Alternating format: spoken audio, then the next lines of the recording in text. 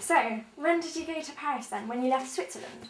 Yeah, about 1938. The year before the war broke out.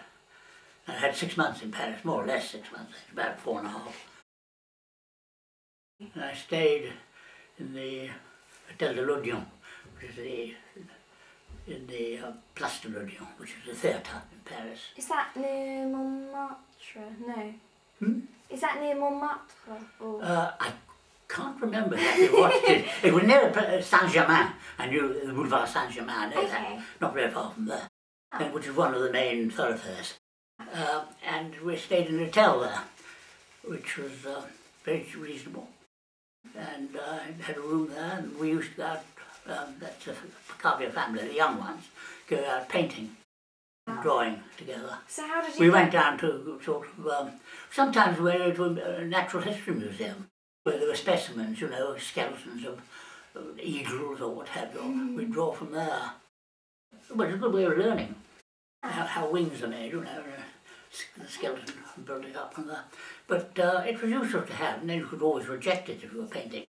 You didn't have to be particularly academic. And then, of course, I had to go back and finish my course in Switzerland. And then, after that, when I came home, of course, war broke out. And that was that. But my period in Paris was quite nice, because I met a lot of people there. How did you meet Picabia then? Did he... Well, I did try to explain it yesterday, yeah.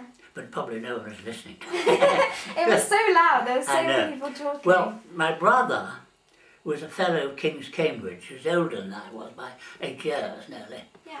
So he got a scholarship to King's, and then shortly afterwards, when he done his tripos, was made a fellow. And then he was in the Spanish Portuguese department. That was his subject, the faculty. And at that time, there was a man and his family called Jimenez, came to Cambridge and was given a very good job in the Spanish faculty. He'd come from the University of Madrid and was well-known anti-Francoist. So, you know, he escaped, so to speak. And he knew all these people. Oh. He knew people like Picasso, Miro, Duchamp. And my brother, who got quite friendly with them all, he came with his wife and his son, who was called Manolo, who was the elder of the two, and his daughter, who was younger. She was about my age at the time. Anyhow, I only met her once, and I only met Manolo once, because he went off to South America and married a Spanish woman, an Argentinian. Then he, having known all these people, wrote to Picabia and said, I have a friend who would like his brother to go and study painting in Paris. Could you help? Yeah. And that's how it developed. Wow. So off I went. And stayed with the Picabia family. Well, only the son and daughter. They were very independent, you see. Yeah. The father had divorced his wife. She'd left him, and he was living with an American woman. And he had this big studio just in the area of the Madeleine. It was huge, because he was a very wealthy man. And his father, I think I told you yesterday, was the ambassador from Cuba to yes, France. you did say, yeah. And they were all pretty well, because Cuba in those days was a playground for the Americans, you know. It wasn't like it is now, communist. Yeah. It was very wealthy. People used to flock there. The facilities were superb. And the cigars were there for the Americans, you see. Obviously, yeah. Which they can't get now, it's banned. Oh, the studio and how big it was, and I don't know. Which studio? The one Picabia's son worked in? Oh, it was pretty big, yeah. It was a large room. And it had like ceiling lights, you know, that came down to reflect onto the easel. Yes, I remember him sitting there. And I didn't go to Miro's studio. It was his sitting room, rather. I remember we were going upstairs, and there was this table with a portfolio on it, and just turned over the paintings, showed me them. What was he like? Was he kind of... Oh, he was very friendly, that person, very nice. I mean, you know, you wouldn't think he was well, I suppose he's getting famous. He wasn't as well known as he is now, obviously. But yeah, he wasn't exactly poor. So, you know, he had a following. That's good. And he was very, very, very helpful, you know, suggest what you should do, work hard, always draw, things like that. Every day, do something. Yeah.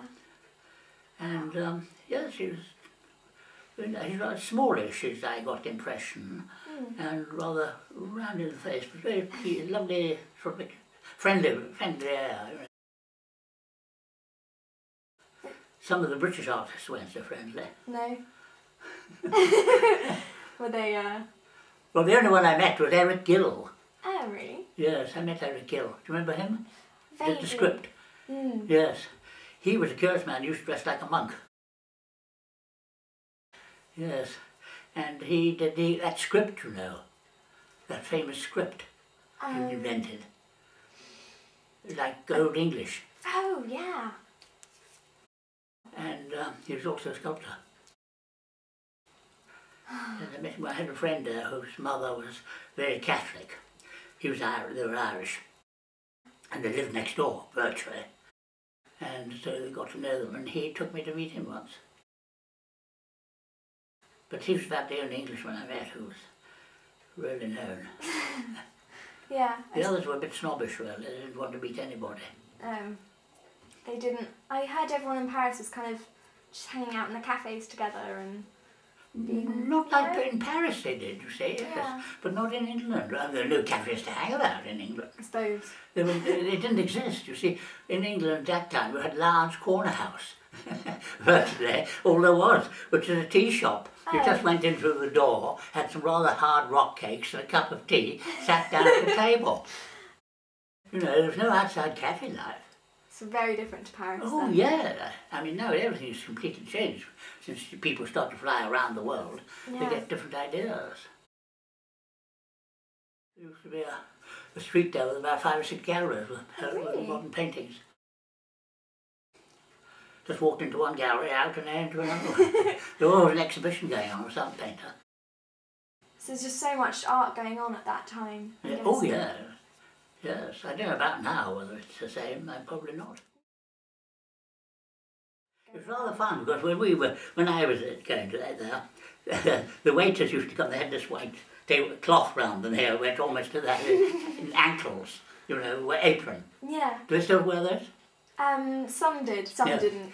And then of course, when they come along and take your order, you probably wanted like a coffee with a cognac or something like that, or a fiend as they called it. And they bring the coffee and put it down, and they put the fiend down with the glass. So the glass was thistle-shaped, and there was always a band round it, which they had to fill up to that band by law. And they went over it sometimes, but never under. And on the saucer was the price, £2.50 or whatever it was. So you looked at your saucer, you knew what you had to pay. Very clever. That's very clever. So they took these saucers of 5 francs, 2 francs 50, 2 francs, put the goods on which they knew what it was, and there you were. No bill, anything, there you are, that's 2 francs 50, 2 francs, 4 francs 50, plus tip. It's very clever. Yeah, definitely. They don't do that anymore, I'm sure. No. I suppose the prices change so much nowadays. I bet it has. I'm guessing everything was really cheap then as well, just kind of... And the coffee used to be good there. I mean, last time I was in France, the coffee was appalling. Paris is good fun. I like Paris in those days. It sounds it. Yes. Sounds Good really life. good. Hard work. I mean, I did work there. I read a lot. Went out to the art schools, you know. And as I was saying last night, you would go in there and put a few francs in the plate. And then draw. There were male and female models, and there's still lives, and people, artists would come round, you know, not a famous one, but someone who knew, was still known, and say, oh look, you know, correct your drawing. Say a little bit here, a little bit there, otherwise, yes, coming along nicely, or something like that. And we both went there, Janine and I. The son was, of course, he was a writer. Oh yeah. He wasn't an artist. Yeah, very nice family. Very sorry to leave them, really. And I never got in touch because when they came back, the war had started. Everybody dispersed. Yeah. various parts of the world. And that was 5 years, you know, by that time, who knows where everyone was. Doing their own thing. Yeah. Oh, But look, do take those. definitely, I will. Let's But I met him only twice. Once with and he took me, and another time was a very fleeting one because I think he was going out or something, Oh. and the arrangement hadn't been made very well, you know. And he apologised, and we had a good chat, and showed me some new and decent work. That was it. I never met him again after that. Did you just talk about art or just Oh no, we talked about life? a bit of that, yes, too. Yes. Oh, he's very, very nice. Yes, very friendly. Yes, I mean, for someone, you know, who's a young fellow, junior, he was very encouraging. Catalan, Yes. they're all very nice people. Are they? Yeah, because was it Picasso who was